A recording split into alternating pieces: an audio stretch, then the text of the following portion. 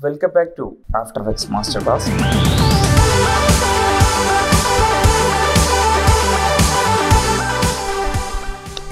Now let us start the interface. So after installation we open the After Effects. So this is the interface of After Effects. You can change the workspace into default. Go to workspace, default, and reset the default. So this is the default workspace that After Effects given. So in here, this is the project window. You can import all the file, and this is the composition. You can preview. This is timeline in bottom timeline, and here the effects window, and here all the windows. For example, effects project window. If you miss any window, you can get the window from here. For example, timeline miss, so you can access the timeline again from window. So you can access any window from here. If you miss project window, and everything you can access. So here is the effects control window.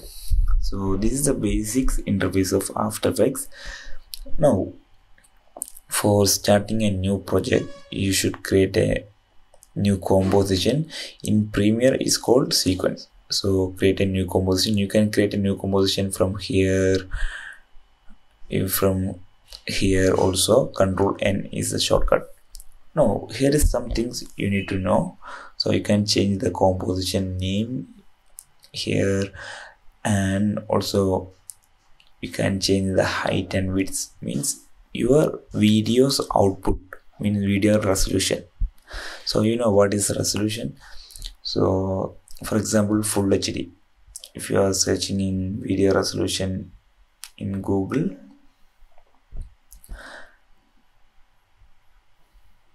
okay, this is better. Full HD means 1920 into 1080. That is the full HD size, and height and width of the full HD quad, and 4K. Full HD size, 4K size, 1920. That's the full HD size. So you can, if you want the full HD video 1920 and 1080, you can type that value here, and it's already preset in top. You can access a lot of preset here, just like Premiere.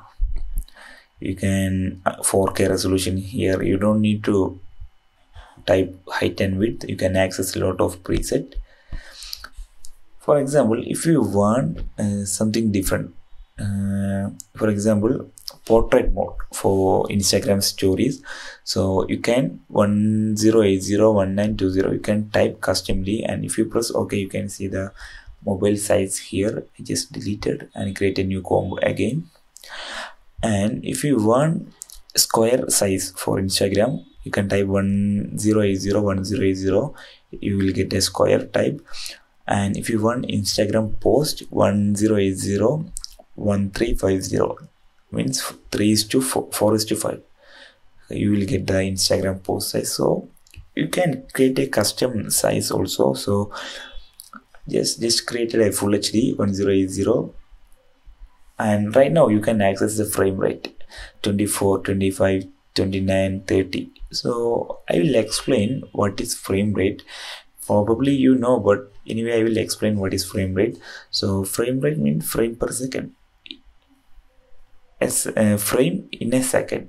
For example, 25 fps means in a second 25 images. You can see here 10 fps means only 10 fps in a second. Means 30 fps means 30 frames in a second. So this is my Malayalam Premiere Pro Masterclass.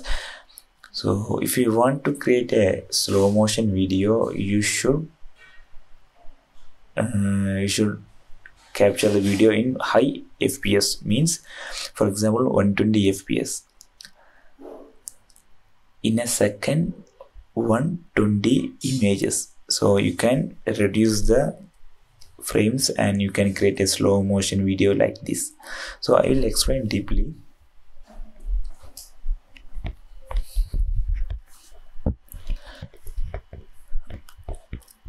FPS means 25, 30, 120, 240 FPS you can available lot of FPS. But why frame rate matters?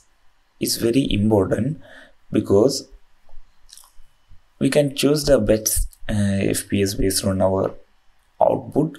For example, if you are working for movie, for most of movies FPS is 24, and 24 means in a second there is a 24 images. In here I will show you the example. In a means like this, 24 images. Everything is a one images. That is the frames. So in here I will example 30 FPS. So one frame is a image. 24 for movies, 30 for broadcast. If you are watching any TV channel, that's for 30 FPS, means 30 images per second, and 60 for FPS for some movies. Hobbit movies shooted in 60 FPS, we can get a smoother, and 120 FPS, 240 FPS. This is for ultra slow motion. This video shooted by 120 FPS iPhone, so you can get the smooth slow motion with this 120 or 240 FPS. I think a lot of phone right now they provide this FPS video in their camera, and these are the frame rate. So if you are working with broadcast, so you should create a 30 FPS. If you are working for a movie, you should go with 24. So right now I am using 30 FPS. And duration.